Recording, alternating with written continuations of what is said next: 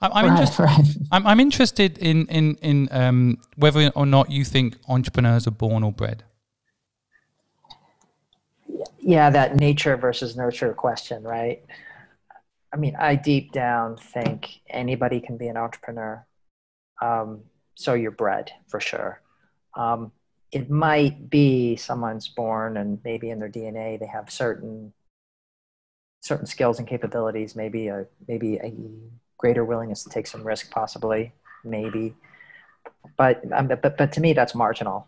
I mean, at the end of the day, as we talked about a bit, being super committed, having a willingness to take risk, being strategic, all these I think are completely bred, and um, and it's something we're aware of and something we focus on, and think about this. Like we look at Stephen Jobs and some of these amazing entrepreneurs, and then we look at what the myth of an entrepreneur is. I guess today it's kind of like Tony Stark. I guess is one.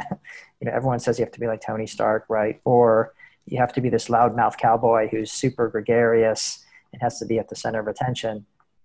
But what we really find is, except for maybe Jack Ma, who likes to be, the center of attention, and maybe Musk, most of these entrepreneurs, they're kind of they're kind of on the fringes, on the side a little bit, and they're just and they're actually quite bored with whatever situation they're in, except when they're focused on their business.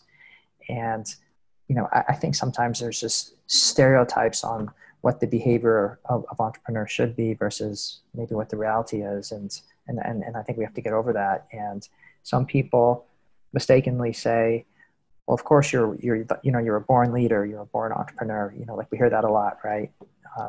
And to me it's kind of comical because I faced it a lot. Like I'm running on, I'm trying to get a business off the ground, and someone says, well, Fritz, the first thing everyone tells you, of course, is, I think you're a nice guy. And anytime someone tells you that you're a nice guy, it means they think you're useless and that you don't have any capability. That's what they're really saying, because what they're doing is they're drawing certain conclusions on how you behave, right?